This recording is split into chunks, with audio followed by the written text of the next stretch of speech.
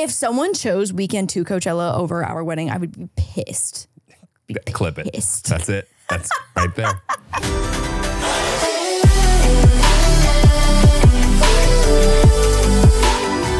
Wild Till 9! Are you ready? Yep, let's go home. Welcome back to Wild Till 9. Welcome back to Wild Till 9 2.0 with new branding rolling out in today's episode. Right now? Yes. You this lucky episode. sons of viewers. Sons of viewers, daughters of viewers. Sons and daughters of viewers. I thought we did it last week. Is it this week? It's this week. We missed it last week, yeah. How exciting. How exciting! We like the time travel thing because right now it's before, but it's after. It's after, but it's after, Yeah. and it's before, and it's before, and it's after. What a day. Oh my God. Oh my God. Okay, well, one. We have so much to talk about. We have so much to talk about because today we went for our first and last day of wedding venue touring. But wait, hang on. I feel like we didn't give enough like breath to the new intro and the new branding. Well, there's no, yeah. Have I seen the new intro yet? What do you mean? Oh, no, yeah, I saw, yeah. There's been so many iterations. I know. But it is very cute. It's much more, I feel like, us. It's our aesthetic. It's the aesthetic. It's cute. It's so cute. It just like is a great combination of just like the phase of life that we're in right now. Which like is? very like bride and groom to be. Okay. No one really says groom to be. Groom to be? You really don't get like the love the way that the bride to be does. No. And doing groom to be things. I'm glad that you pointed that out. I've got a 35-minute segment I'd like to just get for into. the groom to be's. Yeah. No one needs that. Justice for the boys. Just I can't even get through it. But Boy it's representation. Groom visibility. I can't participate in this. The new intro is so cute. I love it. It's also got some like personality stuff, and I'm a big fan. The pups, us, engagement stuff, and the best Easter part eggs is in there? that like Jesse took the photos, and they're not photos taken on self-timer at home during COVID with our shitty iPhones. Arguably, those things are the most like highest value photos we've ever taken. 100%. Yeah. Those were business starting photos. We got our money's worth. We really did. Yeah. I'm so glad that we spent $0 on those. I just wanted that like most podcasts don't even make it through a season, let alone a rebrand. That's true. Look at us. Defying Look all the at odds. Us. Look at us. 2.5 years, rolling up on 3 years until we did our first rebrand. Isn't that crazy? Yeah, kind Someone of. asked me how long we've been doing this for, and I was like, maybe like 2 years. And then I was like, wait, hang on. Wait, no, hang on. We're going on 3 years, Yeah. right? Yes. What the shit? Yeah. And no signs of stopping. How do we still have Bigger things than to ever. talk about? Hotter than ever. More exciting than ever. What are we still talking? What are we talking about? I haven't known in years. This also was our first solo episode in a few weeks, which is exciting. I feel like I just like missed the cozy vibes. We've had some great guests. You just want to hang out on the same couch? I would literally Just hold love hands? nothing more than to sit on the same Hold couch, dude. Pete's? That's all I want. That's all I want. Do people know that we call them Pete's? Yeah, we do. I think we've talked about it before. A paw plus a feet is a Pete. Yeah. Hold Pete's. Is it still holding Pete's when we hold them? Yes, because all of the feets in our house are Pete's. Got it. Okay. Got it. Sorry, sidetracked. Yep, rather impressive. I'm impressed with us. I'm happy. Yeah. It's gone by so fast. Like alarmingly fast that this is episode 137. Nailed it. Did I? Mm-hmm. Wow. Yeah. Look at me go. But then you see podcasts that are like episode 1034. You're like, oh God. Yeah, that's fucked. But also like That's some people fucked. do like every other day or every day pods and stuff. It's different.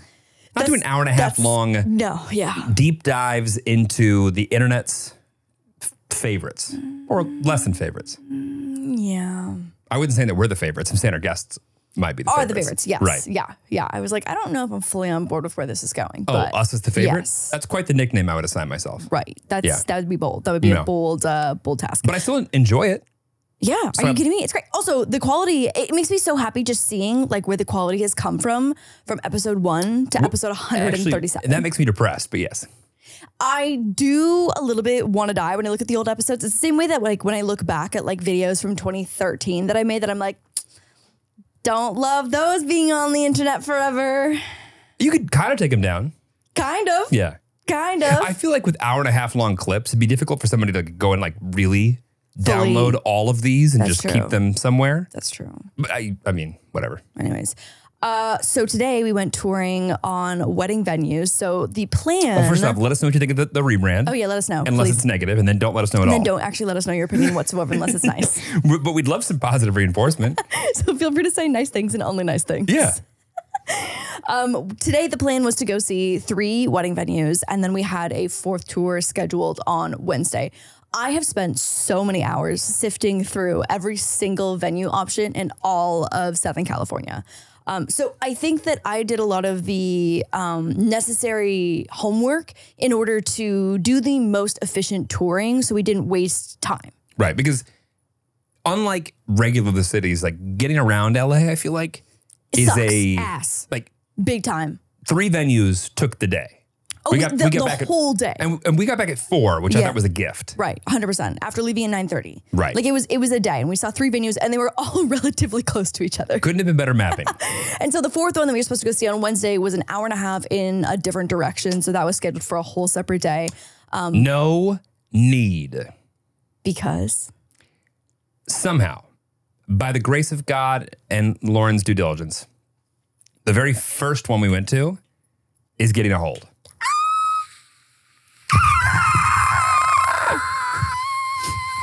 This is the venue that I also, at the very beginning of my venue research, was like, holy. By the way, how long is this journey?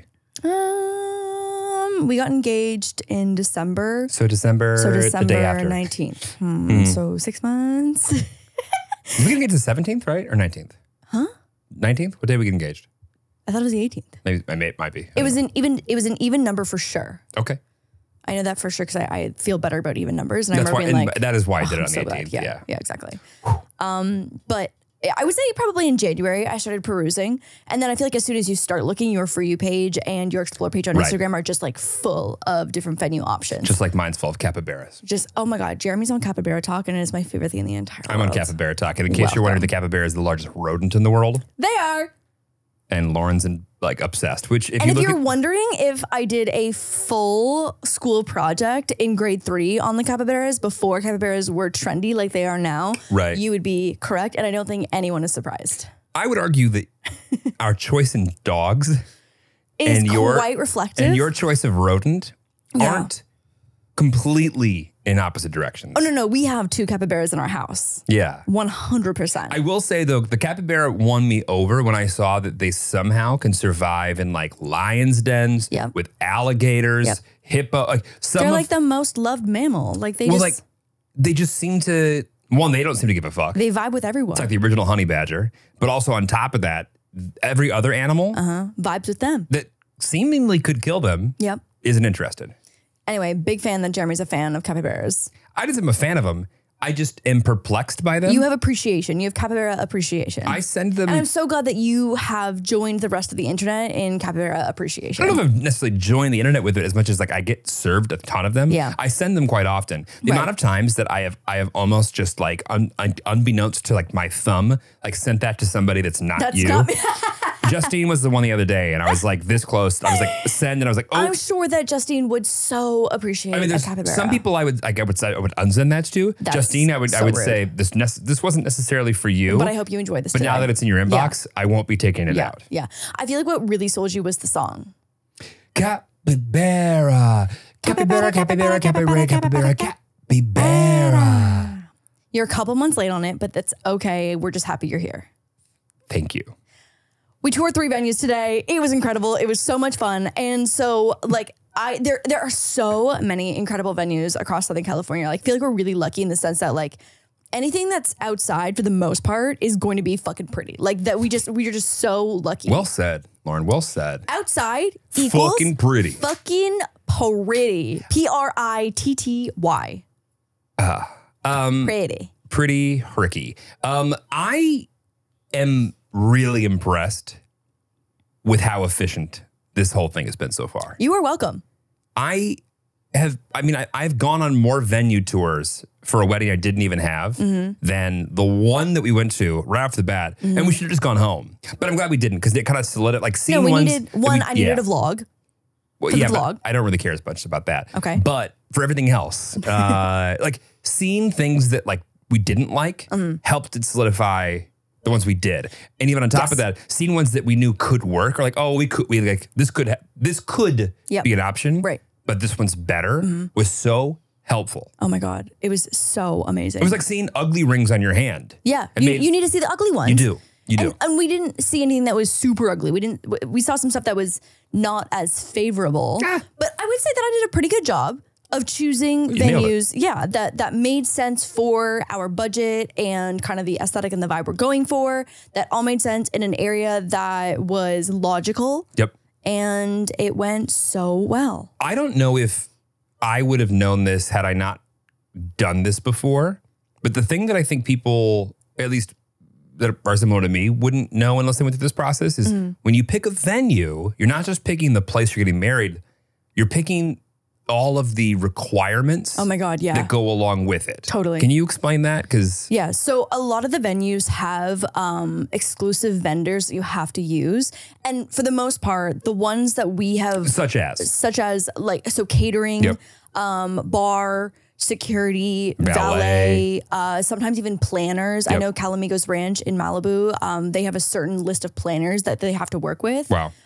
Which makes sense. Like, especially someplace like Calamigos Ranch where they just like pump out weddings, the wedding factory. Yeah. Like you want to have people who are competent, and not that there are people that are not on that list who are not as competent. No, if you're not on that list, you're not competent. Next question. Next topic. Sense that like they would want to work with people who have experience working on that venue, because it's a factory, a stunning factory. Yeah. Stunning factory. Yeah. We love staying there. But we actually didn't tour that place for a wedding just because there are always so many weddings happening, and they're all kind of in close proximity.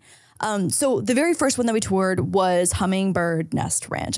Call it right out there. This is the one that one of the first venues that I found when I started doing my research, and I was like, this is the gold standard. Like, this is the bar. This is the dream. And I heard from so many different people that like this one always gets crazy booked out, and it's just like insane because it is so stunning. And because it's a massive property that has so many different areas, I didn't fully understand how things were laid out because there were so many different areas. And so going to tour it, I feel like also like helps you understand the flow of just like how guests move through different spaces. Because I feel like too, before I even started going to weddings, it's like you do the ceremony. And so there kind of needs to be an area that people kind of like loiter in before the ceremony starts, and you get seated, you do the ceremony. After the ceremony finishes, they usually like usher you into a cocktail, like loitering hour before, like while they set up for the reception. And then you move into another area, or sometimes like you move back into the original area and they'll restage it. Well, like whether there's multiple areas or not, it's you get there and what do you do between when you arrive and the actual ceremony itself? And then post-ceremony, but pre-reception. Pre-reception. And then reception. And then reception, which is where dinner happens, which is where dancing happens, and like the table settings and choosing where people sit and stuff. It's where I take your garter off. I don't want to do that. Lauren, I don't know if there's anything that could be more of a non-starter for me. Why? Why do you want to do that? It looks fun. It does not look fun. That looks awful.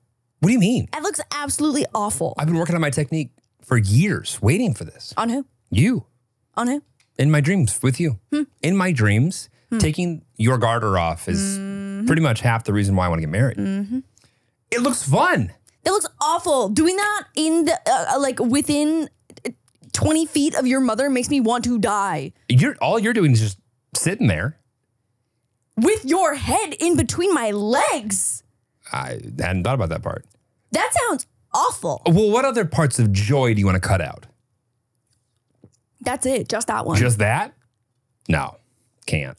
We cannot not get married in a church for your mother. And then also on top of that, you put your head in between my legs. Donna understands the tradition. I'm not entirely sure if it was point A or point B that you're referring to with tradition. But regardless, this will be a continued discussion. In this case, is not closed. I just want to be very clear. Sure. Anyway, so the point is like going with all these like desirable venues as well. they all have their very specific caterers and the very specific things. And like most of the things I feel like we're kind of flexible Even on. rentals. Right. Even like your tables and chairs and glasses and fucking napkins, like all of it. A lot of times gets dictated by, unless like you're renting a place that just like is a blank canvas field. Like sometimes you even have to bring in a kitchen build out. Right. Like so much goes into it. And the venue is the first thing you, what? Is there a kitchen there? I forget. Maggie actually reminded me that I have to ask about the kitchen build out situation because I know. So we have to build a kitchen. To build the linens kitchen. will never do. Some places These you even utensils. have to rent bathrooms. Anyway, this one's got bathrooms. This one's got bathrooms, thank God. It's got a polo field. Polo field? It's got We're not going to be poloing. mountains. Mountains? It's got a helipad. Not doing when. Oh my God, the guy that was giving us a tour Let's of not Hummingbird say no Nest. just No, yet. we're not going to do that. He was like, oh yeah, you can drop in on a helicopter on this area, this area, this area, this area, and then he was like, yeah, we probably see it about once a month. I was like, literally thought that he was going to say once a year. Actually, remember when Lady Gaga like jumped into the Super Bowl during the halftime show? Yes, She didn't really do that, but she pretended like she did. sure. That's going to be me. That's what you want to do. Yeah. Are there any other candidates for the day that I can rent? Besides me? Yes. Between the garter and the helicopter, I'm rethinking the entire thing. There's a worse helicopter that I could do. That's true. Yep. That's See? true. That one, your mother would just perish. If your mother saw you helicopter your She wiener, would just she would fucking perish. She would walk out of the room and Yeah. just pretend it never Oh, happened. that would be awful. Yeah. Awful, awful. But yeah, he said once a month, someone helicopters into their own wedding. I'm shocked it's not more often. I thought he was going to say once a year. That is so extra and obnoxious. What do you mean? That's so obnoxious. Don't get married once. Hopefully. What do you mean hopefully? What? What do you mean hopefully? I mean, hopefully for everyone. What? Okay. I hope that Seemed people like there was a only little get bit of... married. Jeremy, if you helicopter your wiener at our wedding, Would you rather me helicopter my wiener or helicopter myself? but those both mean the same thing. What do you mean? I guess one is... We are moving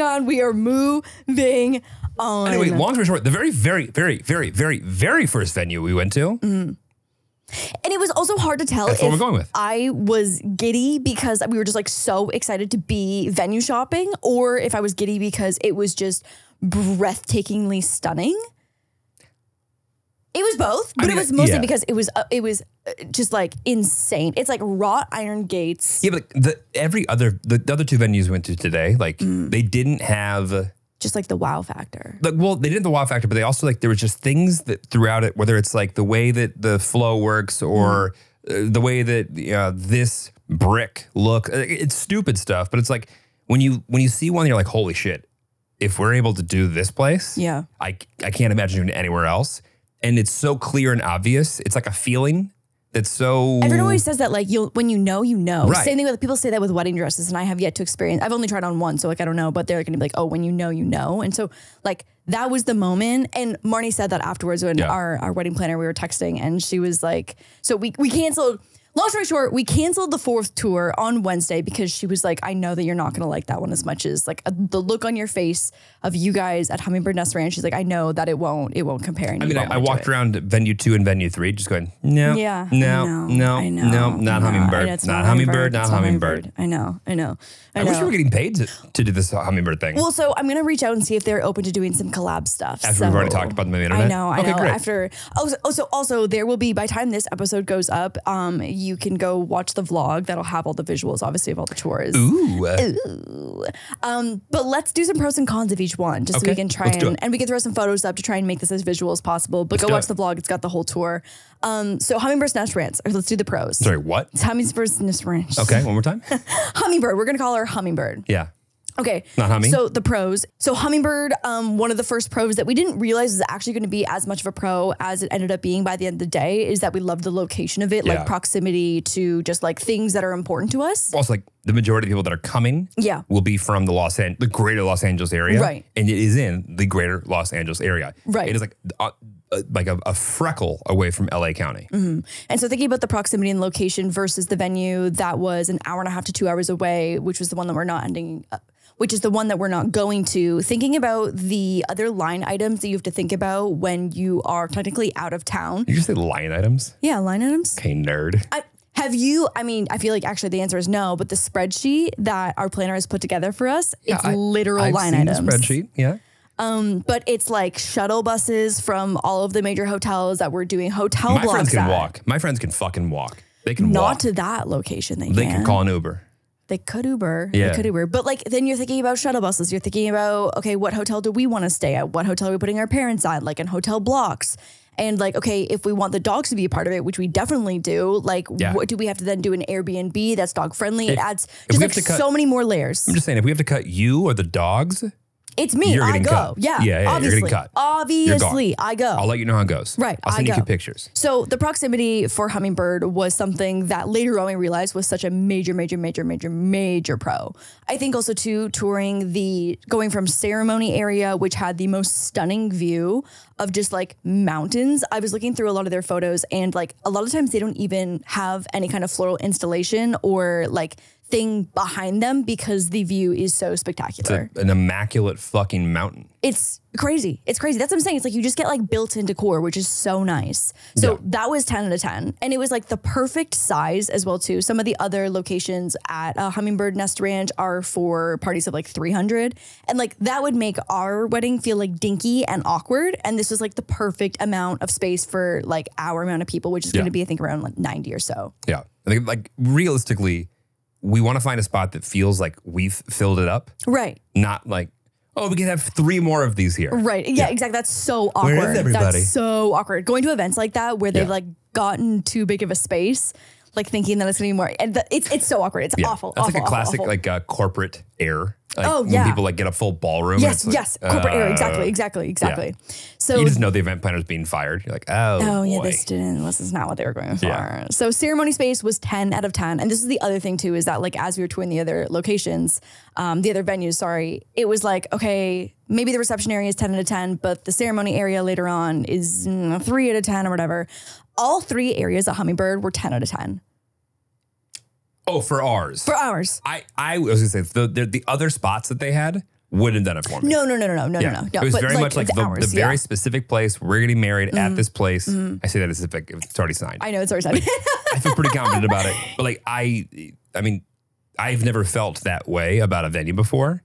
It just was like so seamless to envision ourselves there. The only thing I was waiting on was price. And then when I heard it, great, we can make that work. Well, and like the thing was is that we already agreed to not tour some of the places that probably would have been stunning, but we're just like way out of the price range. Because I think the other side of this is because of the venues in LA, because they're very competitive and because there's a lot of people with a lot of, I don't know where everyone has their money from. No idea. It's like everyone just walks around with just like briefcases of cash, just sitting around going, I can't wait to just spend this right now, immediately. In fact, you can hold it for a year and a half. I don't need it. Doesn't make any sense to me. But because catering is wrapped up in the venues and you have to kind of pick either theirs or pay for theirs anyway and still bring something in, a lot of times the food minimums to get started, 40, 50, 60, 70 grand, like easily into the hundreds all over the place. So it's like you are really committing to some of these places. Even if you don't even have 200 people coming, they'll still have a minimum you have to hit. Oh my God, yeah, some of the venues are crazy where it's like you have a 150-person minimum that you have to pay for whether or not 150 people come. Yeah. So venues like that, they were off the list. We're not even going to bother seeing them because we don't have 150 people. And it's like, I don't have 150 friends. Could invite 150 acquaintances, but like we don't want to. Nope. I don't want, like, more is not more. No, 100% no. No. Everyone always says that 100 is the magic number where you can say hi to everyone and it feels comfortable and that you're spending so you're not spending your entire night like making small talk and being like, hey, it's so good to see you. Everyone who has families that are our size and smaller, like there are some families I know who 100 people would be the immediate family to be in. Oh my God, yeah, 100%. Yeah, oh my God, are you kidding? Right. So, but for us who have a dozen people between the two of our families, it's a lot easier to think of, okay, great, who are the other 88 people going to be? Right, exactly. And then we're done. Yeah. And then we're done. So ceremony space, 10 out of 10. The cocktail space, same thing, 10 out of 10. There's already like built-in bar. The garden and fountains are... 11 out of 10. 12 out of 10. 13 out of 10. No, that's a reception area. That's the reception area. The cocktail hour area that you kind of slide into, 10 out of 10, stunning. Yeah. And then the reception area, oh my fucking God. Lauren walked out and she looked at me with this look of like, I was pissed. I was pissed. Oh my God. Literally, I walked out and I was like, fuck. Like I've never seen someone so happy, mad. Right. Yeah, I know. You would have thought that you were upset with. I was upset at how much I loved it. Right. Immediately upset at how much I loved it. Like you Literally, opened the whole up. vlog is me just cursing. It's like, fuck, shit, fuck, god damn it, fuck, we're fucked. That was the whole vlog. That's at my me wife. at Hummingbird. That's There she literally is. what it is. That's it. Yeah. Like a lady. Like a lady. Yep. But I mean, it's just so stunning. So you come out of these incredible, like wrought iron, massive, like 2-story gates that swing open. And then it's a staircase that splits around a fountain. And like the entrance is just so grand. Hummingbird Nest Ranch. Go look it up. Oh my God. We better, I hope that we're able to work with them in some capacity because the promo, we are. We're just the paying to do promo, right. You're just paying them. Yeah, we're going to work with them. We are as working in with them. they're a venue that we're going to be at. Exactly. And then the space is like this amazing round area with a fountain in the middle. And there's these like, these just like stunning market lights that are hung and you're surrounded just by like mountains. Well, there are no lights. We're going to hang the lights. We have to hang the lights, right? Yeah. You're right. Lights, I'm thinking of all the included. photos. I'm thinking of all the photos. Yeah, lights oh, no, not no. included. This place is like a lot of the other places come with Concrete like and air. Yeah, concrete and air. We picked the And a one that fountain. we picked the one that comes with And nothing. gardening, the florals and the botanicals that are already there. that are already there are beautiful. Yeah, they're not going to pick them up and take them away. No. But they're not going to bring anything special for us. No, That we we'll have be to doing. break. We have to break. Just a small GDP worth of things. I actually talked to someone today who knew someone who had a wedding there, and they're like, yeah, you have to bring everything down to like the napkins, the trash bags. Like you bring everything. Real quick, can me and the 9 guys have a quick conversation? Guys, hey, so I don't know if you know this, but there are choices when it comes to linens, chairs, tables, flatware, dinnerware, and all of the ones that you don't care about it'll never do. These things cost money, more money, more money. And you would be flabbergasted at the amount that a fork costs to rent for the evening. I just want to throw that out there. And that's it. And we will be paying for nice forks. But by the way, first and last time you've cared about forks. Yeah, I know. But I love a dinky little stupid fork. Yeah, like you. But I know that other guests probably don't want to use a dinky Like little I stupid fork. finally, after being with you for what seems like 3 eternities, I've finally gotten rid of the last IKEA fork in this house. That's not true. We kept 2 of them for the dog's food. Fine. We have 2 more. But like, I love how this is the thing that you'll care about as far as flatware is concerned. Listen, if I could make everyone eat off of a small fork because I get to eat off a small fork, I might do it. I really might. I'd be wildly tempted because everything is better off of a small fork, and that is just a fact. That is A fact. possibly your worst take to date. It's not a take. It's a fact. And so if we could do that for sure, but I know that that's probably not the preference all the way around. So it's fine. And we will be paying for regular napkins. But Can we listen, just do like pull up an In-N-Out truck? probably not. No, it's probably, I don't think it's on the Proverbial? I don't think that's on the preferred. Proverbial catering? Okay. I don't think that's on the preferred vendor list. Okay. Unfortunately. Should we have a conversation with them about that? I don't know. I would love In-N-Out. Okay, so reception area is absolutely stunning. It is immaculate. It is everything and more. And it did not disappoint based on the photos that I had seen going into it. Way better. And it was just even better. No, I looked at the Instagram tonight and I was like, breathtaking. this is not as great as it is in person. No, it doesn't even Yeah. do it justice. Yeah, 100%. Even with like having the full setup, because obviously there's nothing in the space. We went to a tour today and it was just beautiful. Yeah. Other pros and cons. One of the ones that ended up really, really mattering and making a big, I think, like decision-making difference was that the cutoff time at Hummingbird was midnight, whereas our second Well, favorite it's 2 a.m. for Friday, Saturday. Right, 2 a.m. Midnight other days. on other days. Yeah. And then it was 10 p.m. at our other favorite, which is like to do, I know this sounds crazy, but 5.5 hours just so you have your ceremony starting at 4:30. And if Right. you're shut down by 10 to do a ceremony. I don't want to do a ceremony at 4:30. I don't want to do ceremony 4:30 either. No, you're getting roasted. You're getting absolutely roasted. Right. To do a ceremony, a cocktail hour, dinner with multiple courses, speeches, dancing, and dessert, to do Garter all takeoff. of that in 5.5 hours. Helicopter reveal and takeaway. I suddenly Magic Mike interlude. Ooh, I'm back in. Yeah. I'm back in. I'm Mike. I'm back. Oh. Well, let's just go ahead and take that again. But it like those 2 hours make such a huge difference. And I think with like a price increase, like that makes sense. Even if they were to charge to be like, hey, like for the option to go 2 hours longer, do you want to pay this? We would for sure say yes. I want the option. Yeah. So the price. I like options. Like, well, so we do have the option. We're doing it. And whether we end at 10 or midnight, it'll cost the same. Right. So if you want to use the perspective that it's an option, then that's great. Yeah. That's great. The other ones is not an option. It's not an option. Yeah. No, I just the vibe in general. And this sounds maybe really simple and obvious, but going through a venue that you really like, all you can think about, to, at least in my perspective, is like you can see how it would work. You can see the day, the flow. It's very easy to visualize.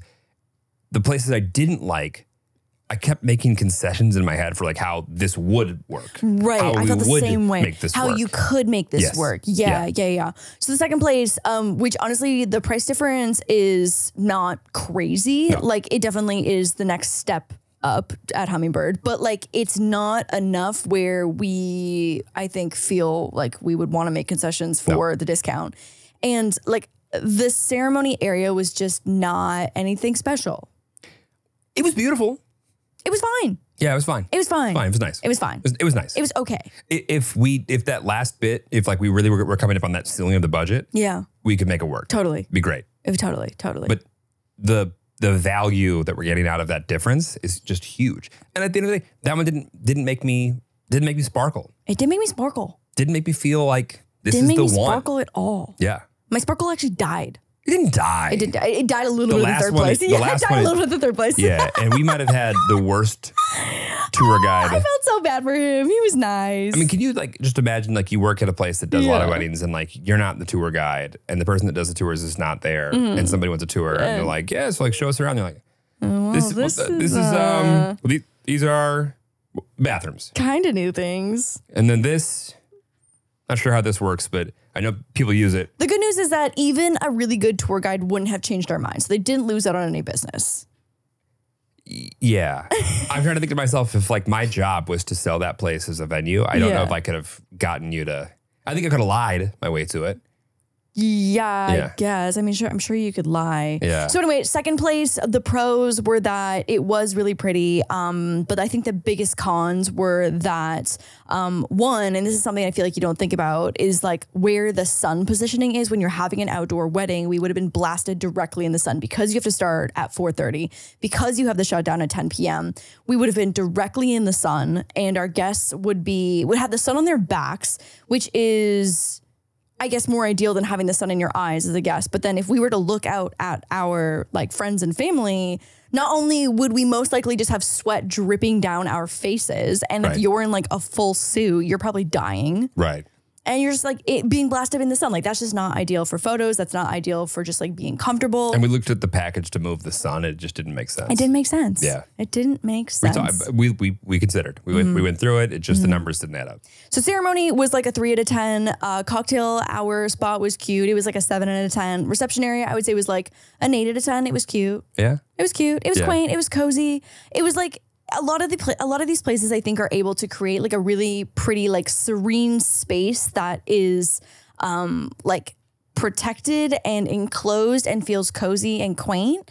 But like the breathtaking views of being elevated at Hummingbird were just like unmatched. I mean, go look at any of the photos there and just look at the like all of the things that are like, you can't, I guess you can buy them, but they're not like something you could bring in for the day, right? It doesn't matter what you do to bring in for the day, like the scene that it's sat in.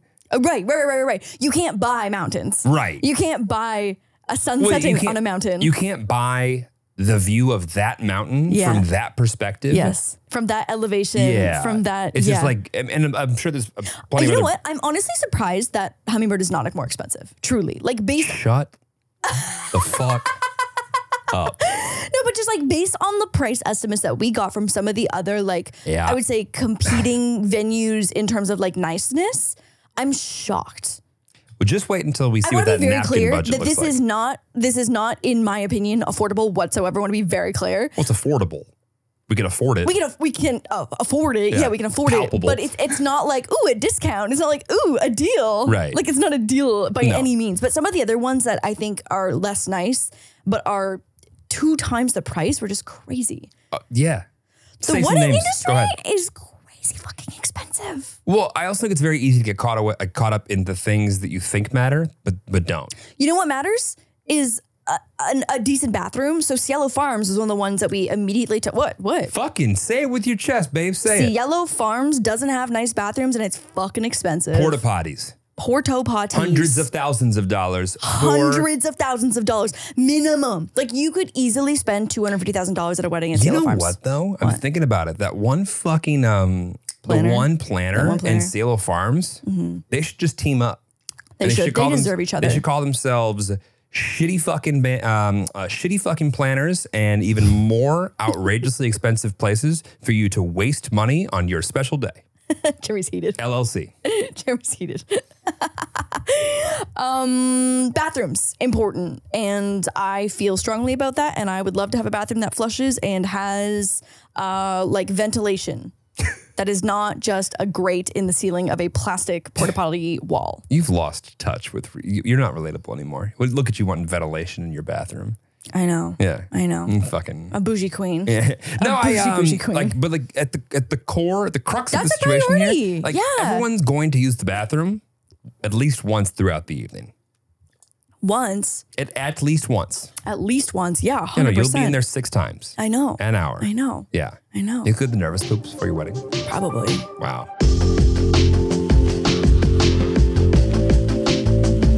Looking to level up your freshness game from head to toe, the usual go-to deodorant isn't cutting it, right?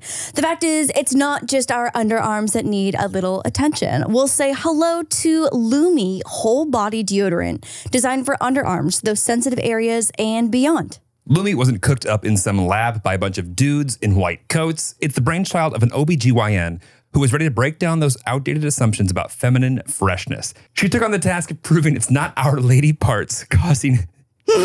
yes, that's our lady parts causing these occasional less than fresh moments. Her clinical research led to Lumi, a pH-balanced deodorant that's designed to work with our bodies, not against them. Once again, it's our bodies. Lumi is aluminum, baking soda, and paraben-free. Plus, it has the superpower to fight off odors for up to 72 hours. And that's not just a claim, it's clinically tested. On Jeremy's lady parts. That's right. Clinically tested. That's right. When I got my Lumi deodorant for my lady body, I was skeptical because of the lack of aluminum. I feel like that is like what I used to think was the magic ingredient to not smelling. I don't know why, but yeah, I think so too. I thought so too. And I've tried other aluminum-free products and you can immediately tell that it's just not working. You can immediately tell. But Lumi has been truly amazing. They really aren't kidding when they say 72 hours odor-free. I have now been converted to a full-time Lumi user and I'm not looking back. Lumi Starter Pack is perfect for new customers. It comes with a solid stick deodorant, a cream tube deodorant, 2 free products of your choice like mini body wash and deodorant wipes, and free shipping. As a special offer for our listeners, new customers get $5 off a Lumi Starter Pack with code WILD at LumiDeodorant.com. That equates to over 40% off your starter pack when you visit Lumi Deodorant and use code WILD. Whether you're searching for the latest sneaker drop, that iconic handbag, a timeless watch, or your next piece of classic jewelry, eBay authenticators are there verifying every detail of your purchase. We're talking each inch, stitch, tick, facet, and clasp that make the piece you're searching for worthy of your collection. eBay's authenticators are experts in their craft, true connoisseurs, and as leaders in their fields, they're making sure your items always arrive as authentic as your style. So go ahead, get the piece that you've always wanted and leave it up to the meticulous eye of an eBay authenticator to make sure that the watch movement is original, that glimmer is real gold, that rare sneaker is legit, or that handbag is really made of genuine leather. And never get faked over again. In a world full of fakes, it's time to get real with eBay Authenticity Guarantee. Everyone deserves real. Visit ebay.com for terms. Wait, fuck! What? Now who's vulgar? Now who's not a lady? Forgive me, ladies. We have like less than a year to get in shape. Yeah, I know. So that was the other thing, is that because Hummingbird is in an area where it gets a little toasty roasty, like more toasty roasty than other roasty? areas of LA. Okay. I asked the wedding, I was like, do you suggest moving the wedding up? Would you suggest doing this like next week? Yeah, we should. Yeah, we should. Okay, sick. So I've got fucking months to get 6 fucking abs. Even 4, I think would be fine. 4 abs? Yeah. If you get a 2-pack, you'll be fucking thrilled. Out of me or you? Me. Me. You don't need abs. I would love abs. You want abs? I would love abs. You have abs right now. I don't have abs right now. No. And then because we live in fucking LA and all of our friends live in LA, I literally had to Google when Coachella weekend 1 of 2024 is so that the wedding wasn't the same weekend of Coachella weekend 1. Because that is the life that we live in for our friends. I think that we're pretty special, but I don't think we're as special as what some people view Coachella as. 100%. Also, if someone was Especially like, weekend oh, 1. but like, I think I might get a brand deal. I'm so sorry. Honestly, it might be a decent way to whittle that the guest list down to like 80. That's actually maybe not 70. the worst idea. Yeah. Yeah. Especially if you did like weekend 2. Think about it. If someone chose weekend 2 Coachella over our wedding, I would be pissed. Clip it. That's it. That's right there. Listen, I understand we're not week 1 material. I get it. But week 2? That's offensive. And don't even get me started on Stagecoach. Oh, that'd be the end of the friendship. That's it. That's it. Yeah. That's why don't you head to the county fair on your way back? Yeah, then, and when wedding. you're busy. Right. Wedding dress shopping starts now. Whatever though. It's yes, agreed, totally, but it's plenty of time. No, we're not behind. No, we're not behind at all. Yeah. But I feel like in my mind, I was just like, oh, we still have so much more time for this to like, Percolate. And now it's like, oh, fucking schedule starts now. To-do list is now. Yeah. I love it. But I think it's good to keep things moving. And like my ADD brain needs deadlines. Because if there's no deadline. Oh yeah, I love it. It doesn't get done. This is like not stressing me out. Like this is very fun for me. I love it. It's like so exciting. I like planning and I also like not having to be the main person planning, like getting to just like be hands-on with the planning process, but not having to like, I don't have to carry all the heavy lifting on my back is really nice. I'm not expecting this is you, ideal. nor is anyone expecting you to come up with like a framework that like is make or break. 100%. All you have to do is just like be there. Yeah. Yeah. But also I can do more if I want to. Right. Which is great. But don't do more than you need to. No, I know. I don't need to. Yeah. I don't need to. Yeah. But I am going to go dress shopping ASAP. That makes sense. Yeah. I can't wait for all 3 of my looks. That's going to be great for you. Yeah. It's going to be great. And then the third venue we really, really, really did not love. There were just like some weird permanent things that you weren't allowed to change that were like big eyesores. So for example, there was, and I'll pop a photo on screen, but the ceremony space was like. I'll pop a photo on screen. So in case you're wondering, we hate this place. Like just out there. No, it was nice, but like it was just like there was this really, really big. It just wasn't for us. Maybe it's for someone else. We didn't like it. It did feel like someone took the outer shell of a barn off of, the barn and left like the structural elements, painted it school bus yellow. Yeah. And then said people will love getting married here. I wasn't even at that part yet. I was at the ceremony still. That was the reception with space. With the dirty fucking drapes? Yeah. It was so weird because it was such a pretty space. Like they had this great like lawn that was obviously set up to have this like main stage that had like really nice like landscaping around it. It really was like a beautiful space. But they had this giant, really thick, cumbersome, like sorry, it's not billowy. That was like the problem. It was like this really thick white draping above it as sunshades, which are great, but it wasn't sheer whatsoever. And so it was just like heavy and a really, really big eyesore. And it was a permanent fixture. Like really long, big bath towels. Right, when you're drying your laundry, that's exactly what it looked like. It looked like drying laundry. Yeah, it did. It looked exactly like a heavy bath towel. Yeah. Yeah, not even a bed sheet, because a bed sheet would be more sheer, billowy, because that could be nice. And like in places where you're outdoors and it's really sunny, like that's essential. But like this was just not. It was like they took 3 straight dudes and were like, hey guys, you got 20 minutes to make this shady. I want you to just like say things out loud. Yeah. And then whatever, that's going to be the decor for everyone's wedding. And if they want to take it down, it's really, really expensive. Yeah. And then, so then you move into the reception space and they have, so basically it's like the structure, the pillars of a structure or whatever, which is really cool. Like a lot of people do that and it's amazing. You can string lights from it and chandeliers and florals. Well, you can't though.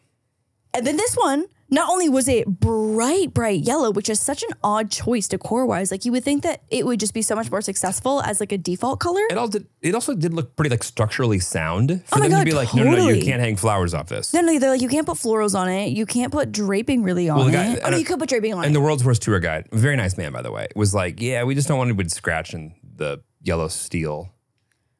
It's like, what? Okay. All right. Okay. I won't scratch it. Yeah. So anyways, we saw that one, and that one was, that was also, I think, an example of a space that was a little bit too big for our guest count.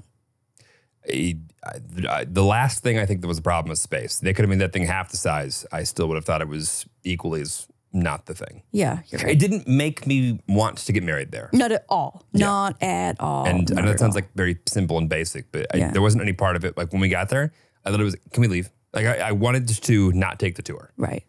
I mean, I think it's hard too when there are elements that are not changeable, not movable, and well, yes and no. The things that are not movable about the place we loved, we're obsessed with. Right. No, totally. But that's what I mean. That's what I'm just saying is like the venue's just not for us. For someone else who's having like a really bright, colorful like wedding that's got lots of vibrant colors, like having yellow structure might be super perfect for them. But like for us, and like although there will be color, like having that base structure that you cannot change, just be stuck yellow. Yeah. For us was not the move. Yeah, the rustic school bus yellow festival wedding. Yeah, very odd decision. Yeah. Odd choice.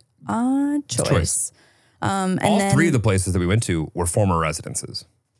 Yes, you're correct. Yeah. That is right. Thank you. That is correct. Fun fact. Fun fact. Yeah. Fun fact. And whoever built them had some money. Truly had the fact some that any money. one of these places was like somebody's house at one point is crazy. Just absolutely insane. Wild. I love that for them though. I hope they're still thriving. So that's the venue recap tour, and I think we're done. I think we're gonna put a soft hold on a date. Done. And that's it. You're all invited. I wish we were going to more just for like the ability to see more, but I also like, for example, I would love to see if that other one was within 45 minutes of LA, then I would love to go see it just to go, 2 experience hours another one. But 2 hours, like that's too much. There and back? When it's not realistic? No. Yeah, no, it's just not. Not for us. Realistic. Babe, we know what we're doing. We're getting murred. So excited. We're getting murred. I screamed all the way home. Audibly. Yeah. Audibly. No, it wasn't an exaggeration. I screamed all the way home. You did? I was giddy. But it was worth it. It was so fun. I mean, I thought for sure we would like battle between a couple. Yeah. Probably have to go see a couple more. Right. This is great. My homework doing before this was excellent. I want to give myself a pat on the back. I'll give you a pat on the back as well. Thank you so much. You nailed it. Thank you so You did. much. And I supported. Was physically, mentally, and emotionally there. Yeah. And I'm actually excited. Yeah. Like, I think your choice is spot on. Couldn't agree with you more. We have yet to disagree about the wedding so far. Well, the garter, the helicopter. And we haven't passed. That bridge is yet to come. Okay. Yeah. Okay. Anyway, so venue touring was super successful, and I'm so excited. And we have to start like making some like real decisions after that too. Those are like. But that's the hardest one. Okay, that's what everyone has been saying. Like, finding a good planner that you like and finding the venue is the hardest thing, because then they kind of make the decisions for you in terms of like caterers and stuff like that, because you don't have that many to choose from. Right.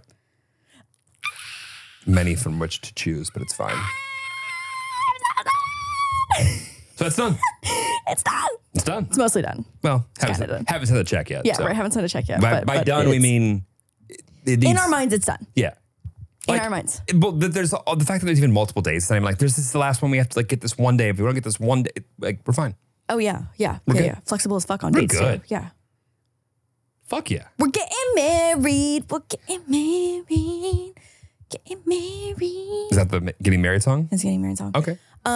So because we haven't done a solo episode in so long, the Wild Til 9 hotline just like stays open as always. If you have a I was gonna say urgent question, but we haven't done it in like a month or so. If you have an urgent question, maybe don't. Maybe email somebody else. Yeah, don't email. But if you have a lingering question that you'd like an answer to, potentially eventually. That we can answer. Potentially eventually is actually a great way to say it. Potentially eventually, exactly. Yeah. The Wild Til 9 hotline stays open. So please submit your audio only or video with audio only messages to the Wild Til 9 hotline. We will have don't send nudes. Oh my God, Jeremy, Jesus Christ. Don't send nudes. When you said that, I was like, oh my God, do not send nudes. Send nudes to Lauren's DMs though. No, please. Yeah. The micro penis guy just stopped. Yeah. If you've got a nude that you are looking for some feedback on, send it to Lauren right now. Please no. She'll love that. Please no. Please don't send me nudes.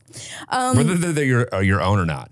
Wild Til 9 hotline is open and we are taking calls today. Wild Til 9. Let's do it. All right, we've got our first Wild Till 9 hotline caller. Hi, Lauren and fiance Jeremy. Hi. Okay, my Wild Till 9 hotline question kind of starts with a story. So, I love a story. My ex-boyfriend and I dated for about 6 months. I was super committed to the relationship. Long story short, he ended up breaking up with me over text. Basically, Trash. saying he didn't like me anymore, and that was the reason that we were broken up. Obviously, I was very heartbroken over the situation. I had a lot of good cries about it, and I'm since doing better. I know that I deserve better. Yeah. Anyway, here's where I need your advice. Oh, boy. So this summer, we will both be spending a week at this camp. Of course you will. Youth camp that we volunteer at. Of course you will. Oh, no. And that is Nostalgia. incidentally where we met last year, one year ago. I can feel it. And then obviously started dating from that. I've seen him a couple times since we've broken up, but not talked to him, not really interacted with him at all. My question is, what is your advice for someone who has to spend such a long period of time with someone who hurt them so deeply while still being the bigger person? Any thoughts you have on the situation would be great. We act unbothered and thriving no matter how bothered you are. Let's run it back. Okay. Let's get a synopsis here. We go in hot and unbothered. No, okay. Fuck this guy. Dated 6 months. We're going to date the hottest guy at the camp and make him look like a loser. We're not going to do that. That would be bothered and unthriving. That would be bothered and biased. That would be bothered and making emotional decisions. Okay, go ahead. So 6 month relationship. Yeah. It's been a year since they met.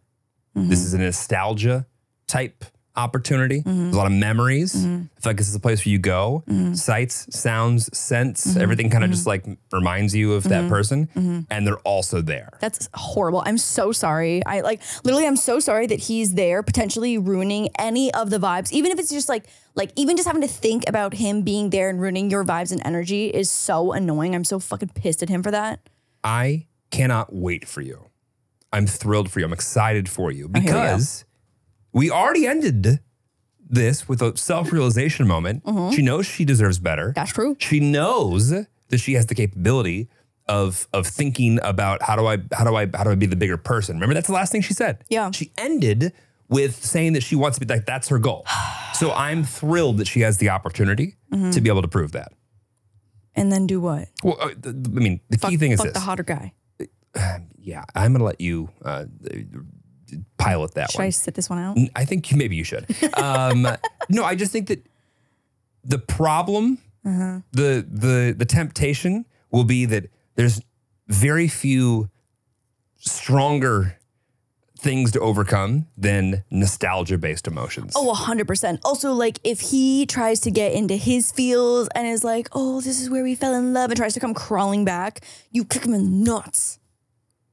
Even worse than crawling back, though, more difficult, is he's not crawling back. He's almost, if he's being mature and almost... like apologizes? Not even apologize, maybe sure about it, but almost like surfacing how much they've both grown and saying things that aren't untrue, like saying things that are reasonable. Ooh, I'm mad. That will be the difficult part. But as long as you're walking into this situation, both when you're with him actively or both when you're around people that know that there's some, some tea going on, and your only goal is to do things that you're going to be proud of later on, you're fine. Ugh, I hate how mature and right this answer is. No, but just like, don't be the person who does the thing that wins the battle and loses the war. And most importantly, loses the thing you actually want to win out on, which is like be a better person. I'm just like such a sensitive individual that like if this were me in this situation, I know that as soon as that person was in the room, it would make the hairs on the back of my neck stand up and like give me my spidey senses would tingle. You know what I mean? And so I hate thinking that even just like his presence is going to affect her, even if you have to like fake it till you make it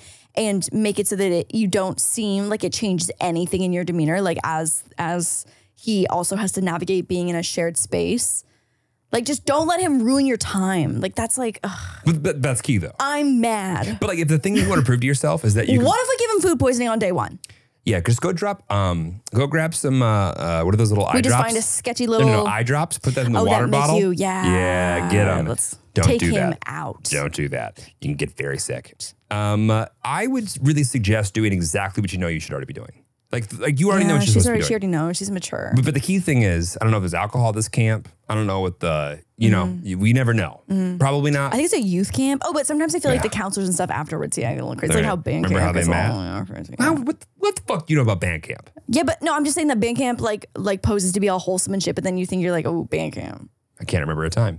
But yeah, I think that you already have the tools. You just need to, and also surround yourself with people that will support your decision in making yourself a bigger person. Yeah. That's key. That's true.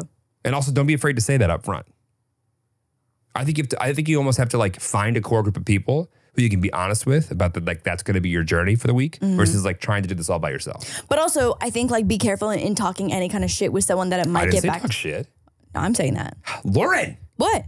No, I'm saying be careful if you're going to talk any shit. Is this the Wild Til 9 hotline or the Wild Til 9 petty hotline? Both. Okay. Both. Your lines are open. You're extra lines are open. I'm just thinking about how I would feel in this scenario and what would feel tempting to me. And it would be that I would want to talk shit to people to put a sour taste in other people's mouths about this guy to get them on my side is what I'm saying. That's not the way to get them on your side. No, I know. No, I know. But that's what petty me would want to do. Right. Well, I mean, petty all of us, by the way. Right. Exactly. So I'm just acknowledging that is natural to feel that way. Right. By the way, if day 4 you feel like you want to fuck, do your thing with him. Only if you want to, though. Right. Right. Double right. But I just think that she already knows what she wants. I'm literally mad at just his presence at that camp. It makes me so mad. I'm so excited she has the opportunity to prove what she wants to be able to prove to herself. Yeah. It's true. Yeah. Why are you so frustrated with things that you feel good about today? It's a great, beautiful, amazing day. Next, thank you for calling in. Hey, Lauren and Jeremy. Hi. I'm such a big fan. I love y'all's podcast. It's so good, and I watch it literally every week. Every time I'm in the car, this is on. I just love it so much. And Lauren, I've been watching you for so long, since I was 13, 14, and I'm turning 20 this year. So long time. And I have some tea to share, so I hope you guys are ready. So I'm a college student. I'm going to keep this anonymous just because. You got it. Yeah, but there is this guy that I was talking to, and, things were progressing. Then we went our separate ways for winter break, and we didn't really talk that much because we live in different areas about 5 or 6 hours away, but we still kept in touch a little bit. And then when we come back to school, I find out that one of my friends had slept with the guy that I was talking to after she broke up with her long-term, long-distance boyfriend literally the day after, wasted no time. And I was like, wow, okay, unbelievable. And then the next week, I find out from one of his friends that he has slept with another girl. And I was like, okay, so 2 in 2 weeks, that's absolutely insane. And then the week later, I found out that he slept with another girl. And so in the span of 3 weeks or something, he's been with 3 different girls. And I'm just trying to decide if I want to be petty or not, because I personally am not the biggest fan of the girls. And I know all of the girls dislike each other. So I'm like, do I want to stir up some drama? Do I want to start some tea? Do I want to let them know?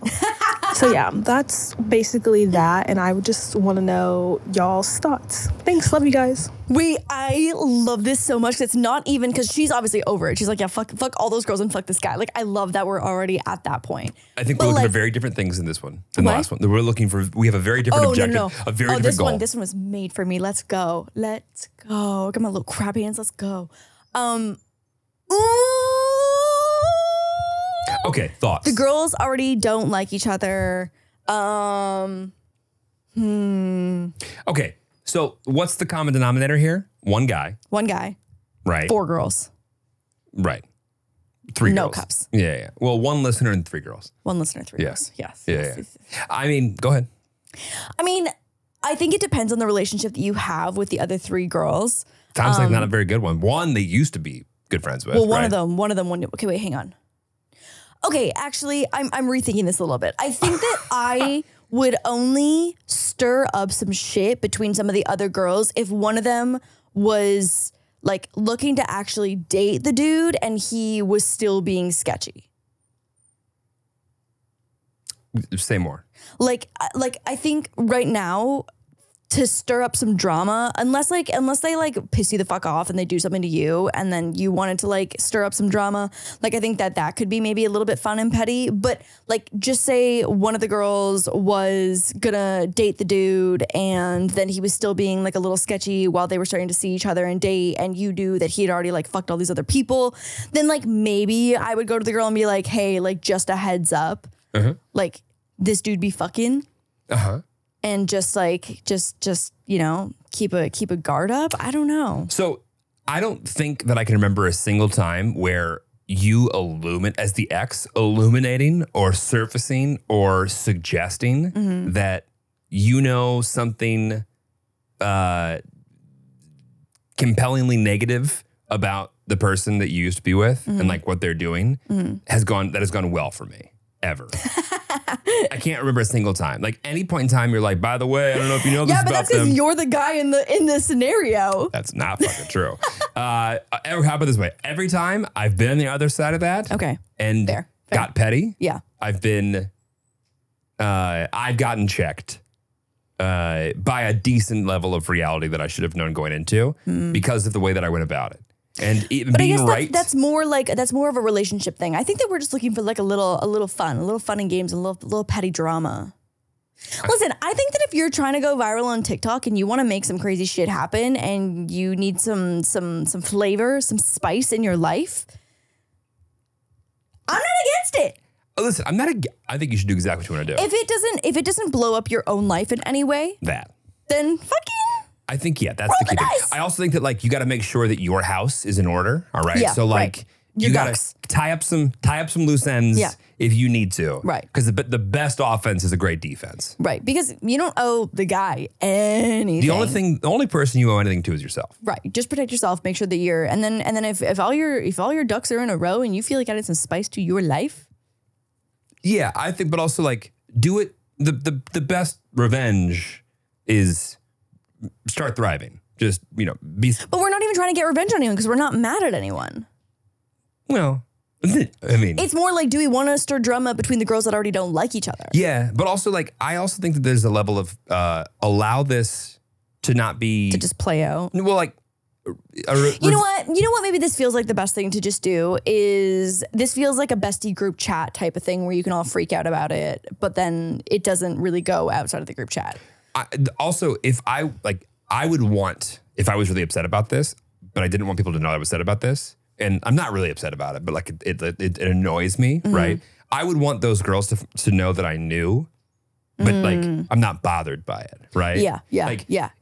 It would be stronger, I feel like, if they found out, or especially if the friend, like, and your response to them was just like, that's so wildly like offensive to me, but at the same time, like I'm not gonna do anything about it. Besides the fact, like I just don't have any interest in just, you know, speaking to you again, right? There's like a level of just like strength when you're not being too outwardly petty, and like you can kind of show how strong you are. I hate when you have to be not petty. No, listen, a little petty's not bad, but don't bring yourself down. Totally, no, I agree. You know. I agree. Like, if you're going to start up some drama, do it in a way that you're going to be proud of. Yeah, I guess. By being consistent. To look back on and be like, yeah, I did that the right way. Yeah, I nailed that. Yeah. Versus like, but maybe it's just some tea for the group chat. Do it this way. Only do something that you are comfortable doing sober. That's a good point. Don't send the drunk text or start this after a drink or two. That's true. Bad idea. Bad idea. Yeah, I feel confident about that. Okay. Next caller, please.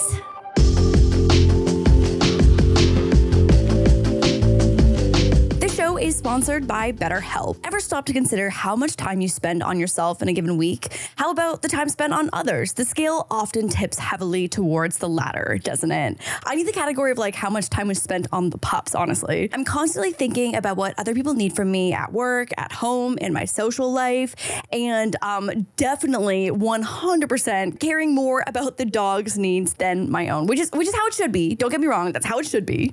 It's very easy to get caught up in the whirlwind of life, meeting everyone else's needs, ticking off tasks from that never-ending to-do list that we really pause to think, what do I need? And before you know it, you're feeling stretched thin, burned out, running on fumes. It's a familiar story for too many of us. But guess what? It doesn't have to be that way.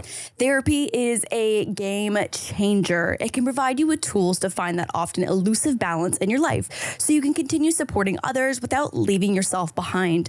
Therapy has shown me that I can't be at my best if I'm always putting myself last. Prioritizing your needs and focusing on your growth should always take precedence.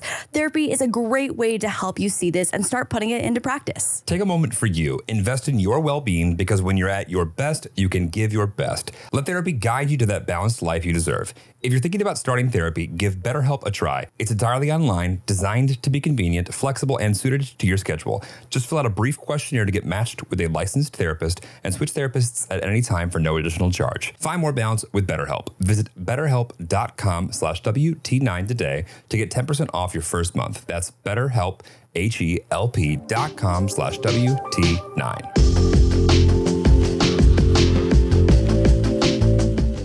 Hi, Lauren and fiance Jeremy. Hey. Just wanted to say you guys are amazing and have really helped me through some tough times. Sorry, Jeremy, this probably won't be very interesting for you, but I value both of your advice. That's it, right? I need to see a reliable psychologist that I trust, which is not helped by my severe abandonment issues. But recently I moved to a new city and therefore had to change psychologists. My new one is lovely and really understanding of my trauma background. But of the last 10 sessions, she's cancelled 7. And we've only had 15 total. So I know that's less than half that she's cancelled, so I shouldn't complain. And she cancels due to chronic illness, so it's not her fault. It's just that I really need consistency. I really need a safe space to decompress each week with someone I can trust that will be there. What do you think I should do? Do I stick it out and just hope she doesn't have any more flares and doesn't cancel much more? Or do I change therapists? However, just the thought of telling her that I'm changing absolutely terrifies me, as well as having to trust a whole new person. So yeah, thank you. Oh my God, that breaks my heart. Oh my God. A couple things. One, when you are seeking help in any kind of therapy, mental health space like that, even like a physical space, like even if, and I feel like sometimes people like might think it's more important for physical, but it is just as important for mental, if not more, in so many scenarios. But it's like, just say you broke your wrist and you had to go do physical therapy once a week for your wrist to properly heal. Like, I feel like people would, so immediately be like, oh, like my wrist is not going to heal properly if I don't go to physical therapy. Like I need to find someone who's consistent.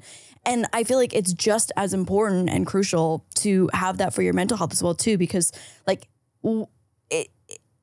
giving yourself to someone mentally, especially in such a vulnerable state, is something that is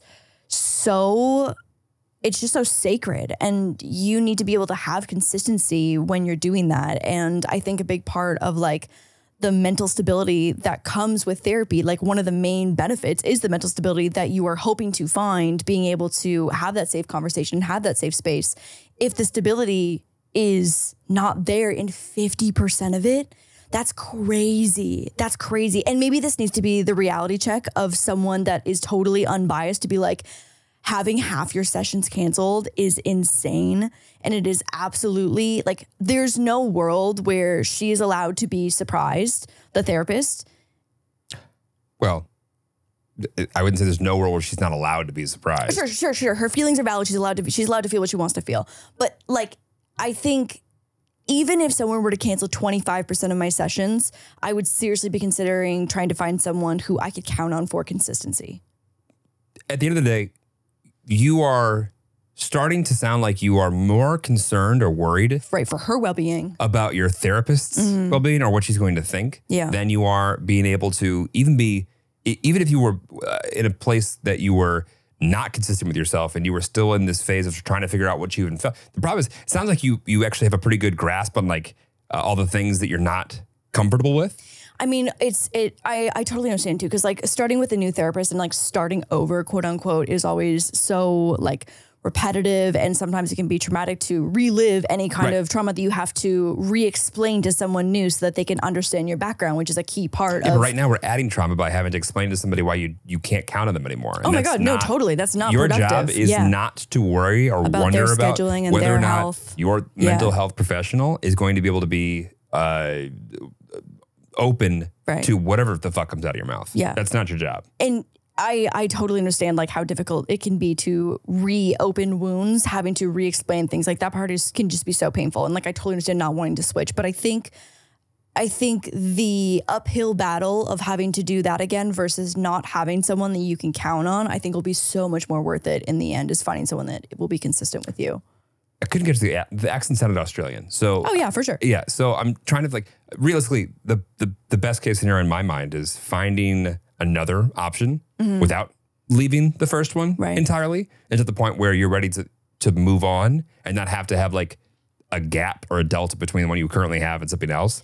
I think also too, because like it's a client-patient relationship, you technically don't have to give her a reason for why. Like obviously it would be very nice, and I'm sure that she would appreciate that if you were to insurance you might have to provide. I mean, yeah, it depends if you're on insurance, I guess. Yeah. But I think that like even if you're just saying, hi, I'm moving on to a new, I'm transitioning to a new therapist. Thank you so much for all your time. Like, I don't even think it needs to be any deeper than that in terms of like, you don't owe them any emotional reasoning for your decision. No, in this one, you get to be as selfish as you need to be. I feel so bad that she feels so bad about feeling bad about the therapist. But to my point, like that's the thing that stuck out to me was like you're starting to take care of other people's feelings, right? In a vertical that you're supposed to be as selfish as you need to be. Oh, that's heartbreaking. It is, but I hope she finds someone. She will. Yeah, she will. She will.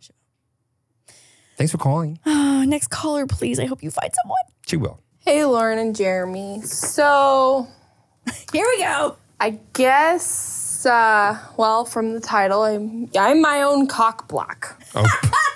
So backstory here is me, a 22-year-old female, and my fiance, a 22-year-old male. Oh, we got together 4 years ago. Life was great. I got pregnant. I miscarried. Oh. And then my sex drive went in the dumpster, in the graveyard, in the deepest, darkest hole that is on this fucking planet. And I don't want it to be. So that's what makes it frustrating. A little bit annoying is that I wish I had a higher sex drive, but it's obviously frustrating my fiance, who does have his, 22-year-old sex drive still. And he's been super, super patient with me about it. And I've been to the doctor, and of course they give you the runaround, and I've been to multiple doctors that give me the runaround of, oh, it's common and there's not a lot we can do about it. Go get your labs done, blah, blah, blah. Anyway, it's gotten nowhere in the last 2 years. Like, it's to the point where we have sex maybe once a week or once every other week. And a lot of times it's just because I feel bad. Because I don't want it any other time. So I'm like, well, I might as well just do it now. Get it over with. Get my weekly duty over with. But I also understand that it's normal for couples to have sex like 3 to 4 times a week. So it's nothing to do with him or our relationship because I love him. And it has nothing to do with the miscarriage because that was 3 fucking years ago. And I'm over that, and I don't know. Fuck. I'm a mess. I guess that's all. Bye. I love her. Oh my God. Okay. Well, one, I think that like right off the bat, like that's awful about the miscarriage. And I think also too, from an advice standpoint, that's not something that we've ever experienced and can speak from a firsthand like account of. because I don't know. I've been in relationships where my sex drive has waned. Oh, totally. I mean, that portion of it I can relate to, but I'm just saying like the other portion of it, like that's so traumatic and I can't imagine how that can tie into it. So I'm just saying that I can't speak from a place of like relating to that because of the miscarriage. Right, exactly. I don't know if, I mean, you say you got over it, which great for you if you have. I don't know how anyone does. Yeah, I truly don't know. I think it's probably not something that you ever get over and it's something that you just becomes, you know. Part of life. Part of, what you've been through. It'd be one of the things where, I mean, great if you have. That's amazing. I just wouldn't expect anyone to have that figured out. Totally. Within really any amount of time. Right. But I think first also that we personally don't really, I can't think of a single couple in that I don't know anyone that has sex 3 to 4 times a week when they're in a long-term relationship. A couple. Can you? Yeah. I can't think of many. No, not many. I really can't think of many. At 22. But you know what? At 22, maybe. Actually, yeah, you're right. At 22, things are different. It's different. You're right. It's different. Yeah. But also, couples just have different needs and different levels of sex drives. But I don't know. I think between medications and just like different lifestyles and also any kind of like traumatic history, like it's so fucking hard sometimes. Well, I think also the moment it becomes a thing.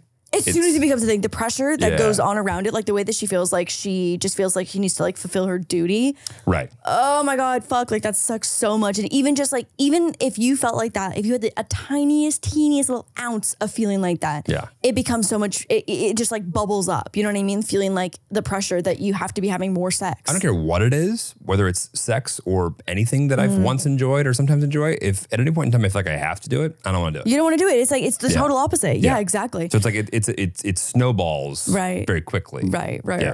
I mean, I wonder what the communication has been like around this, like if she's carrying the feeling of this feeling like a burden on her, because it would be hard to talk about it, but it would be hard to not talk about it. How could she not?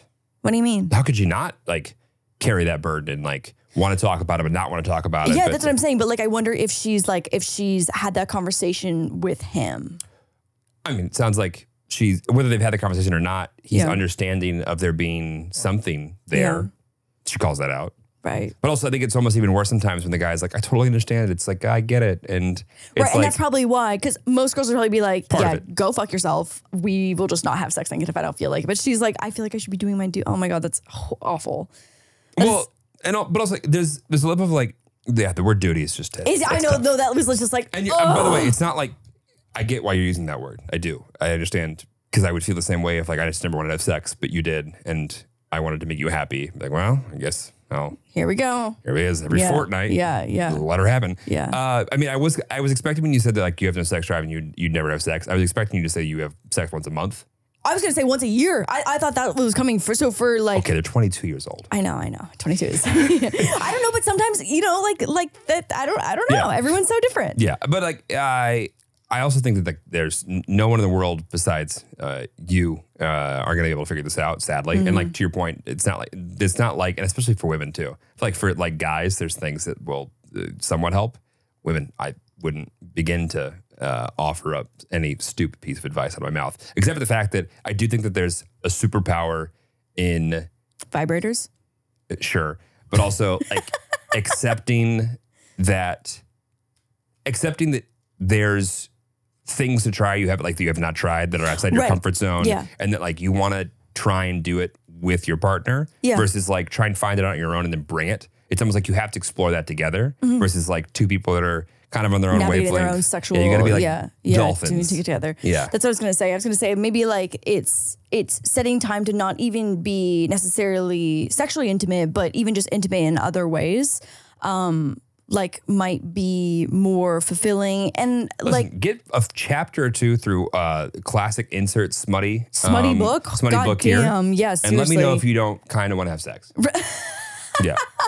No, but it's true. Like I wonder if there's just things like maybe even masturbating more, because also if you masturbate more when you. Like if you were to masturbate when you don't really feel like it and you made it feel like homework, that feels like less of like. Yeah, I don't think you should try and do the things you've already done. I think you should assume that like things that it's not working. Yeah, it's not working. I think you need to try things you think you won't like, and you're either right or that wasn't as weird as I thought it was going to be. Right, but maybe it's even like more conversations about like whatever her love language is, like finding more ways to focus on what her love language is for her, that she wants to receive love necessarily. Or even just exploring the ways other people, like just trying new things. Trying new things, but also like, as opposed to like going reading the world's most secretive Sluttiest. 10 kinks out there. It's like trying to find stories, movies, content, ways to entertain yourself that present the way that other people enjoy. Right. And it might not work, but also maybe it might. Yeah, you're right. Just like completely. trying an array of new things, whether But trying to entertain yourself, not trying to like, I want to try and figure out how to make myself horny versus like, to me, that's homework versus Agreed. I want to entertain myself in a way that there's people who are enjoying things that are enjoying things that I wish that I enjoyed. And until almost like it's like presented, because I just don't think you can go from like, I'm not enjoying this to like, okay, I'm going to have sex, I'm going to like it this time. If that works, amazing. But there needs to be a ton of middle ground. Yes. Research. Like you need to make it research and not homework. Well, also like make it an adventure. Yeah. Make it a challenge. Make it fun. Don't make it like I must complete this task. Right. It's like I'm trying to entertain myself. Because even if you were to try something new, and like not even saying like don't try like a new sexual position. I'm not even saying like that. No. Just like try something new and like Best case scenario, you turn yourself on to something that you didn't think was possible to turn you on as. Or I was going to say, worst case scenario is that you can crack a joke out of it and it's like, you're like, that's not for us. Got it. So we're not furries. Yes. Now we know. Got it. Sick. That's not for us. Yeah. But also like, I think the most important is finding a way to include your partner. For sure. And make it a together thing. Versus trying to make this something that you feel bad about. Like a solo journey that she's trying to fix. If it's not successful. And it's like, I'm a failure, it didn't work, and he can't find out about it. Right. That's the worst case scenario. Right. Fail together. Yes. Fail together. Yes. Fail together and it'd be kind of fun maybe. Yes. Yeah. Maybe you're turned on by failing. You don't know? That would be quite convenient. Fail kink? Yeah. Oh my God. I would have nailed high school. Yeah. Next. I want to be very clear also that we are not experts in this whatsoever. I am my own cock block is hilarious. That was fucking hilarious. But also the way that she went from that to saying that she had a miscarriage, it was like, I was like, comedy comedy is healing traumas. I like you, and I'm glad that you found our podcast. Next caller. Hi, Wild Til 9 hotline. How What's exciting to be calling in. Oh my God. First of all, Lauren, Jeremy, I adore you both. I absolutely love the podcast and the vlogs and just seeing how much you guys have grown over the past couple of years. And also I'm obsessed with Moose and Diggy. Yeah. Okay, now that that's done, I have a question for you guys today that involves some friendship drama, I guess you could say. So let me give you a little bit of backstory. I have these two friends. I'm going to call one of them Mary and the other one Joseph. Darla. Got it. Don't know why. Darla. So Mary and Darla. I met both of them a couple of years back when we were working together at a job, and we got super close because we were, Trauma bonding. 25, living in LA, doing the LA thing, and building our careers, and also just going out and partying and having fun. So I became really close with the two of them, and they were particularly close with each other because they had a lot of the same interest, that kind of jam. So the two of them became super, super good friends and were hanging out all the time for, God, what felt like 2 years straight. My current dilemma is that they have really drifted apart. And it was more on Mary's side. Mary began to feel like the relationship, they were spending so much time together that it had become kind of toxic and codependent. And she kept leaving, hanging out with Darla and not feeling super great about herself or the friendship. And so she decided to start putting some distance between them. But she never really communicated this with Darla. And so Darla has been, really confused as to what happened and why she feels like she's been iced out. And, that kind of feeling of just being really confused and frustrated as to why this friendship changed when it doesn't seem like anything big happened. My current problem is that neither of them are talking to each other, but they are both venting to me. I'm so close with both of them. I hang out with both of them on a very regular basis, talk to both of them every day, and they both have vented to me at different occasions about the situation of their friendship. Now, I'm really trying to stay out of it because it's not my battle to fight, but I definitely am trying to figure out how to do that and be the most supportive of both of their feelings without kind of like betraying the confidence of the other, because they both are asking questions that technically I have the answer to, but it doesn't feel like my place to share those answers. So that's the situation I'm currently in, and kind of wondering what the best way to navigate that is. Do you guys have any advice about what to do when like your two close friends are no longer close with each other, but you still talk to the other one? And also I have a birthday coming up soon, and I want to invite both of them obviously to this birthday. I'm a little bit nervous about that. So any kind of advice you have for navigating a weird friendship dynamic like that, I would really appreciate. And that's my question. And hopefully someday I'll see you guys around LA. All right. Thanks.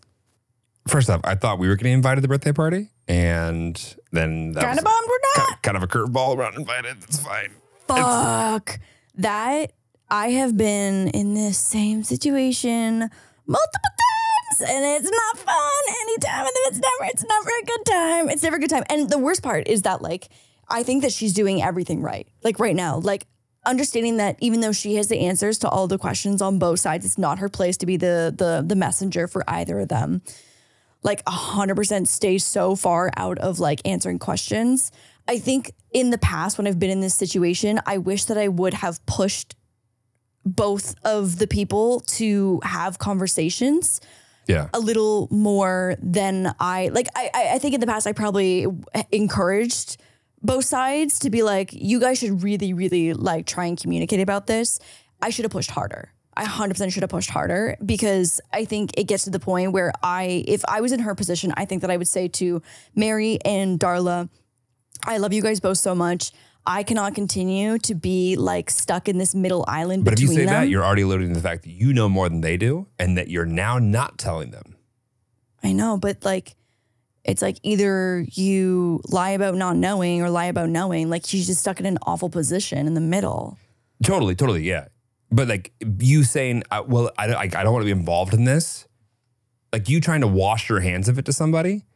Well, yeah, but like what's the middle ground there of being, of like gently encouraging them? The I think best and worst person, most likely the worst person for this, because I think so too. I don't struggle with this, but also I don't struggle with it as an individual, but my approach is not always the right way for everybody else. Yeah. Because I would be the very first person to be like, have you had this exact conversation with Darla or Mary? And sometimes, especially with girls want to be heard. They don't want solutions. They don't want solutions at all. They don't want solutions in that moment a lot of times. And so like, I think as a friend who I feel like I provide a lot of empathy and support, like on an emotional level for friends, like I can understand how it's a really difficult balance to feel like you're supporting them as a good friend and listening to them and hearing them, while also knowing all the answers to the questions that they are trying to like piece together answers to, while also wanting to be like, I need you to go have this conversation with this person before it jeopardizes all of our friendships all the way around. And it's an impossible situation. I think it's so touch and go, and it's so delicate, and it's very, very difficult. I think that the best possible scenario, and this isn't always possible, the best possible scenario is for you to hedge a bet with one side or the other, in the sense of like who you think is the more likely candidate to open that conversation. Right. And find a way. And push there. Not push. Encourage. Synonyms. Not even. Your job is to figure out how to position yourself as, how would you go about helping that person open the conversation? So like it's a together thing with them to like open that conversation for someone like who's not going to ever open it up. You think that hang on, I don't understand. So like if use Mary and Darla, and call her. I would look at Mary and Darla and go, which one of them is more likely to start this conversation if it were to happen. And then my thought is, how do I find a way to help them come to that realization that they have to start it? Encourage them. But like essentially open up the floor of like, how do I open this? And not necessarily challenge them, but like, how do I let them know that I am interested in assisting them in them starting this conversation? Trying to sell. Not even sell. Sell the idea of bringing it up. But it's like, make sure that they know that they're not alone in their little endeavor. Totally. But like, you have to pick a side of just like, hey, who's going to like more likely to like start this conversation? Right. The problem is that if it continues to do like this, it will implode. Yeah. If you don't, and like, it'll implode in a stupid way. Yeah. Like it won't implode in like a way that like anyone's like, well, it's about the problem. It'll implode because like someone also has the same nail color. And it's like, did we exactly. And then it all implodes. And you'll know when you're explaining to why the friendship ended to somebody who's a non-biased third party. And they're like, wait, so like, why didn't you just like change the fucking color? It's not about the nails. Because she should have known. And it's like, oh, okay. But like, I do think that there's a world where you do have to like make them come to the realization. That's what I'm saying. Like, I think like the only way. Yeah. Even if you told them, hey, this is exactly how this person feels. This is how this, you giving them the right answer it's the wrong vehicle. No, totally. Well, because then that just continues more questions of them. And then you might end up as the mediator in the same room. Because, and you don't want to be a mediator. No, 100%. No. Because there's a world too. And I feel like girls love the idea of potentially doing this and being like, I think the three of us should all sit down and have this conversation together. And this person can serve as the mediator. You would serve as the mediator. And like that also not a good idea. Mediator, facilitator, not a translator, good idea. Yes. Messenger. No. No to all of it. No. No. You need to make the case to the person who's more likely to, I think, bring this up that the worst case scenario of them bringing it up is not as bad as if they don't bring it up. 100%. Use their fear against them. No, but like truly, like great sound effect. Thank you so much. But finding a way to like that's the friendship imploding. But like make it very clear to them that like they have the tools to get this back on the right track versus like here are all the ways this goes along. Yes. Last and final color, please. A confession from a fellow Canadian girly. Let's go. I'm Lauren and fiance Jeremy. So on this week's podcast, you were talking about how reverse cowgirl is one of the most dangerous sex positions. Indeed. Well, I'm here to tell you that girl on top can also be dangerous. About 4 years ago, I was having sex and was on top. And for context, I did not break anybody's peen. But basically, the peen came out, and as he went to go put it back in, it pushed just above where my vagina is, and the friction and pressure caused me to get a tear that I had to go to the emergency room for. I had to get 6 stitches and no sexy time for 4 weeks. Oh, God. I was quite traumatized, to say the least, but my boyfriend was significantly less traumatized than me, and I refused to do that position for a while after. And in the hospital ER room where like 6 people had to look at my tear, they didn't completely numb me properly before doing 2 of the stitches. And to say that was painful is an understatement. And my boyfriend watched the whole time. So safe to say one day when we have kids, he'll do just fine in the delivery room. Oh. Anyway, I just want to say thanks for giving us space to share. And I love the pod. That's my favorite. What a way to end. That was amazing. Just no questions, no comments, just sharing. No questions, no comments. Just feel free to send us all of your hotline submissions that are just fun to listen to. Oh my God. Oh. By the way, I just think that there's her poor coochie. Shout out to the guy for what? For what? For being in the room. I was literally about to say, what in the fuck are you about to say? He did the right thing. He did the right thing. Yeah. It's emotional support. And physically being there. And it is his fault. You know I'm not good with sharp things. Oh, you would pass out. Yeah. You would immediately pass out. I'll hold your hand and look the other way. You don't think you could watch my coochie get stitches? Do you want to like go out, give an answer for what you think I would say? Like when Lauren picks up a butter knife, I'm screaming. Yeah. No, it's not. I don't know how exactly they nailed that. Yeah, no, I'm trying to like figure out the friction of the rib. I think it's best to leave that one at the bed. I think so too. But I'm glad to hear that they made it 4 through weeks is actually not too bad. I thought it was going to be longer than that. Way longer. Yeah, I thought it was going to be really long. Yeah, that's a lot. I mean, I got a paper cut like 6 months ago and I still don't feel like my thumb's the same. Seriously. Yeah. Well, good for them for sticking through it. I wonder if she got a badass scar. I mean, if there is a scar, that's like a badge of honor. Man, coochie tears. Not for me. No, thank you. I'm so sorry that you had to go through that. Different reasons or ways a woman can tear her vagina. Yeah. Cooch to anus.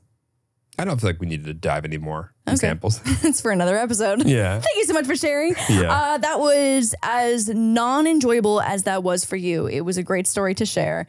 And for the memes. No. That's for the plot. Also, there's something about like a little bit of like trauma together as a couple. Yeah, that bonds brings you together. I think so too. Yeah. I think so. And she's Canadian, so it would have been free stitches. Well, sounds like they could have maybe done a slightly better job. A little better. Yeah, it's for a little more numbing spray. It's free. Yeah. A little more. Throw a little more on there. On that note, I hope you enjoy the new end card. We will be back next week. I think just us next week. Maybe? So you can look forward to another episode of Just Us and Coochie Tear Trauma. No more Coochie Tears. No more Coochie Tears. Bye, love you.